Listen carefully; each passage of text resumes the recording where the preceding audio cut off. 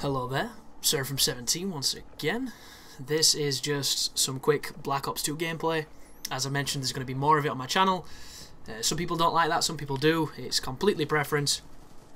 I'm not really going to be talking about the gameplay.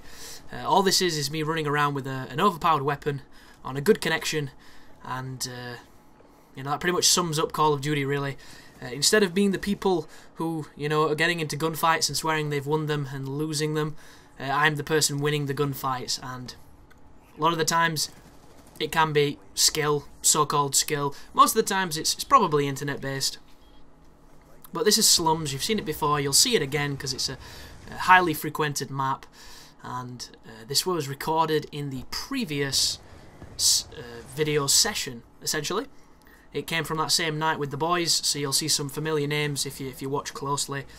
Also, you'll notice there's some interesting moments where the sound isn't there, and it's an editing fail on my end due to audio reasons. I'll fix that in future. It's just when I was cutting up these videos to make those interesting vignettes, I was losing the original audio, and I rendered it out, and then I saved it and deleted all the raw footage, and I lost it, so I couldn't go back and change it. So I don't think too many people are going to find it too distracting, but I'm going to say it just to highlight it before somebody points it out thinking I didn't know when I did, because a lot of the times, if you've seen a flaw with my videos, guys, I've spotted it too, and it's pained me to keep it in, but it's just sometimes the way it is. If it's a typo in a title, I will not have spotted that, because all I do is copy and paste when I'm doing big projects, so I can mess that up, I'm only human.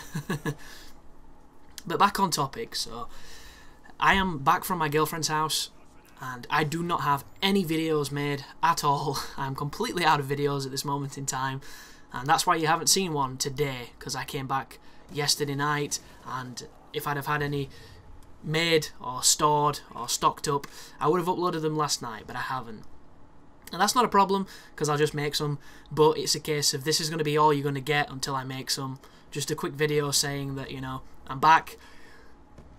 I will continue to work on projects that have already been worked on, and you should be seeing them soon. And for anybody who doesn't know what those projects are going to be, I'm currently waiting for my rental service to give me both Crysis 3 and Tomb Raider. I'm very excited for both of those games. I'm hoping I'm going to get them sooner rather than later so I can make the guide and help people. And they should be pretty good. I don't imagine them taking too long to make. I assume they'll have challenging sections, and hopefully I'll be able to figure out some interesting strategies for those moments. The big games coming up are obviously Gears of War Judgment and God of War Ascension. A lot of people are asking me if I'm covering them. The best question to ask is literally, what aren't I covering when it comes to the big releases? I'm going to try and do as many of them as I can. Not only does it help the channel, just from a YouTube perspective, but they're the games I would normally play anyway, because I've always been the type of person to try and play all the good releases. And this year does have a couple of sleepers, I think, because as it stands, none of them are too exciting.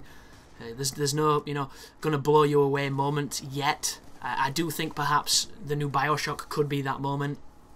But as it stands, there's just a lot of exciting prospects, and hopefully they'll turn out to be really good games. The guides that are currently going up, I'm working on a couple of different things at this moment in time. I will finish the Saints Row, it's just taking forever, and I can't help it because I'm not enjoying it, guys. That's the big problem. When I sit down and I play it, it is fun. I'm just not enjoying how long the game is, and it makes it difficult for me, and I'm just going to do it when I can. I am going to cover the Ascension demo if I have time. I have played it, for anybody wondering. The demo's great. I was not excited whatsoever for the new God of War. I was going to play it regardless, I just wasn't really excited, because to me, it's too soon, you know. I know it's been nearly 3 years since the last one, but they kind of covered everything I needed in that universe, and to me, God of War 3 was not the game I wanted it to be. It was a fantastic game, it's just compared to 2, I don't think it was as good. And I was ready for a little bit of a break. The same way I'm ready for a break from Assassin's Creed, the same way I'm ready for a break from Gears of War, and the same way that none of those developers have decided to give us a break. They've all decided to do prequels, different era, sequels, all that kind of shit.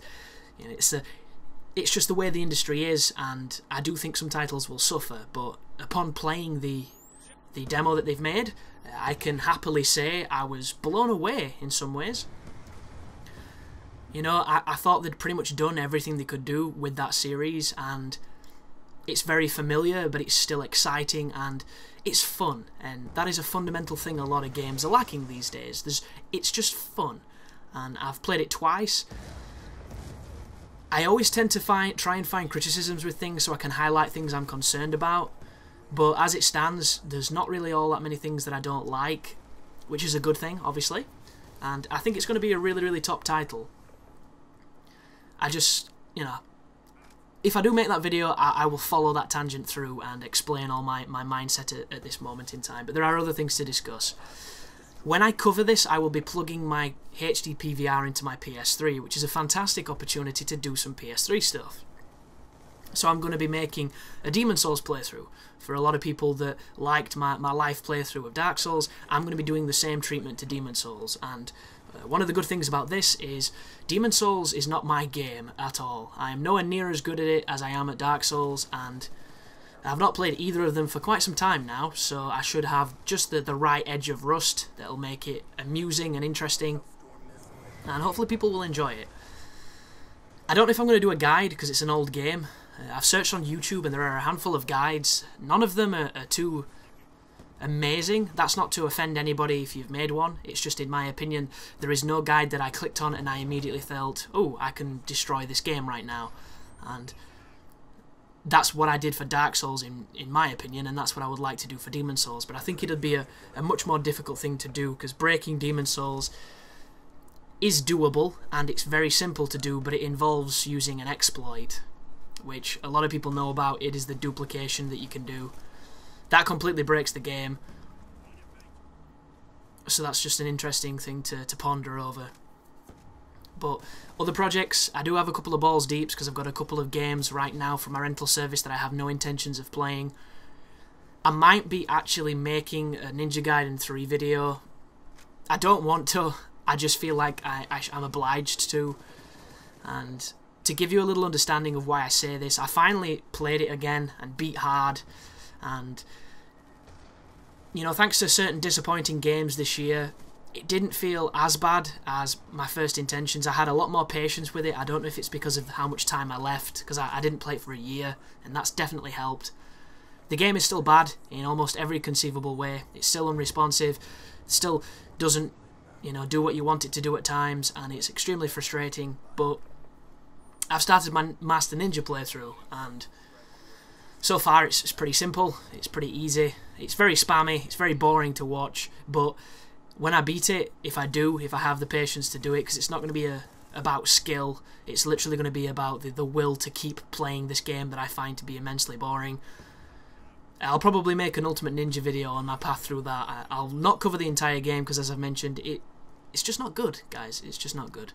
And Razor's Edge is coming out, and I'm hoping that now that I've got back into Ninja Gaiden 3 about as much as I can get into it, in as far as I don't completely hate it and want to snap the disc, it's going to big me up a little bit and prepare me for Razor's Edge. Another project I would like to start, but I don't own it yet, is a Master Ninja playthrough of Sigma 2, because it's been a long time since Ninja Gaiden 2 and Master Ninja mode have gone together in my life, and I think it's about time I did that. So, just a couple of things on the horizon. Nothing guaranteed, nothing promised, except for the AAA titles and the big releases, but hopefully some exciting times, you know, on this channel. There will be more Dark Souls, there will be a couple of different games you've not seen in a while, like Gears of War 3.